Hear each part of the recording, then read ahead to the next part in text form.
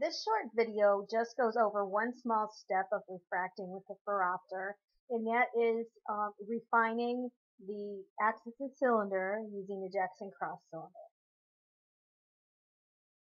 Okay, this would be done after you have checked the sphere power and narrowed that down a bit, and now you're moving on to the axis and cylinder to refine those a bit. 4 major steps. 1, you go up a couple lines on the Snellen just to a larger, more comfortable line. 2, you flip down the Jackson cross cylinder.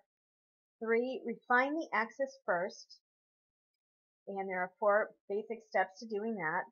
And 4, refine the cylinder power, and another 4 basic steps to that. Really easy. Let's go over them one by one. Go up a couple of lines on your Snellen chart. That just means, for instance, if you have your patient seeing 20/20 through the Phoropter, go up to about 20/30.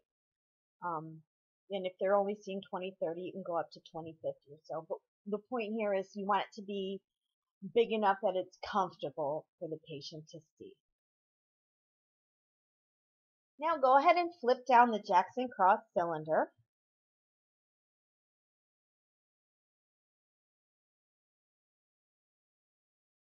Now we're going to refine the axis. The 2 thumb knobs should line up with the axis. In this case, our patient has a 90-degree axis, so we want our thumb knobs vertical.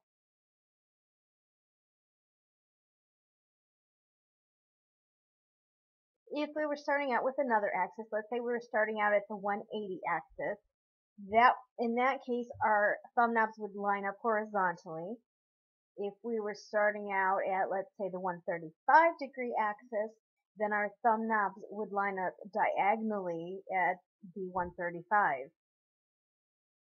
Another way of saying this is the 2 dots, red and white, should straddle the axis, which can be seen as little white arrows in there. There are 2 arrows across from each other. In this picture you can only see one, but there's one at the top too.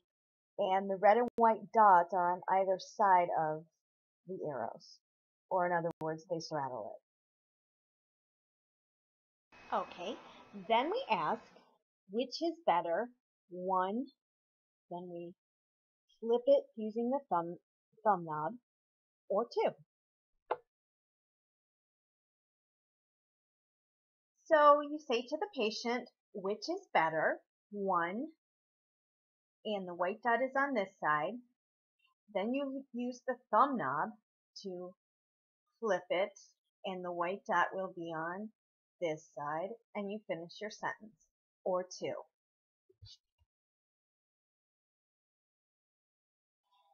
Okay, let's go over that again because I just want to be clear. Because your white dot may start out over here for 1 and be here for 2, doesn't matter. The point is, it's going to start out on either the left or right, and then once you flip it, it's going to be on the other side. So it doesn't matter which one your 1 or 2 is. The point is, it's going to change. Then you're going to turn the axis clock 15 degrees in the direction of the white dot that was chosen. So our patient may respond either 1 or 2.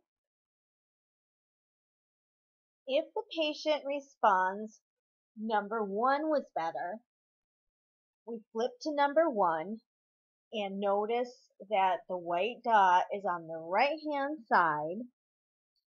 So we're going to turn the axis clock clockwise. So we're going to go 15 degrees in the direction of the white dot.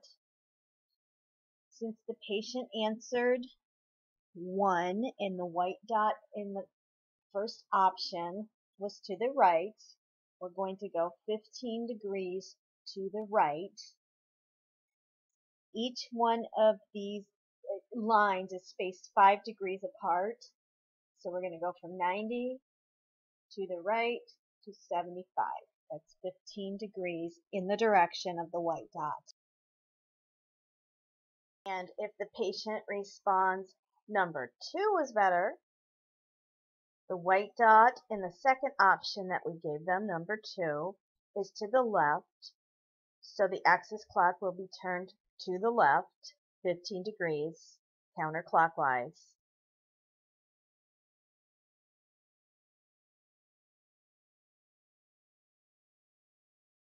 At this point, you should repeat the procedure from where you ended up. Again, ask the patient which is better, 1, then flip it, or 2, and continue to adjust the axis clock until both options appear the same. Now, once you get near the correct axis, you may be moving the clock less than the 15 degrees. You may be maybe 5 to 7 degrees. But once both options appear the same to the patient, you have refined the axis. And now we move on to refining the cylinder power. And for that, we start with lining up the P's with the axis. And in this case, our axis has remained at 90 degrees. After we've refined it, the patient chose 90 degrees as the best axis. If your axis has shifted once you've refined it, then your P's will not line up at 90 degrees. You will line them up according to your new axis. That's why we refine the axis first, so we know where to line up the P's when we begin to refine the cylinder power. And then once again, we will give the patient 2 options either side of the cross cylinder. We'll ask the patient which is better, 1, and flip the cylinder, or 2. And note the color of dots that are directly under the P's. If the patient chooses the side where the white dots are under the P's, you're going to go up 1/4 of a diopter in cylinder power. If the patient chooses the side where the red dots are directly under the P's, you're going to go down 1/4 of a diopter with your cylinder power.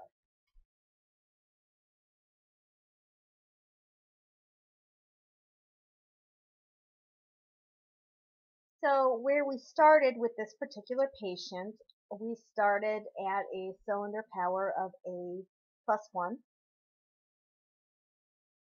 And if they choose the option where the white dots are below the P, we're going to rotate the cylinder power dial so that the cylinder power is now 1.25.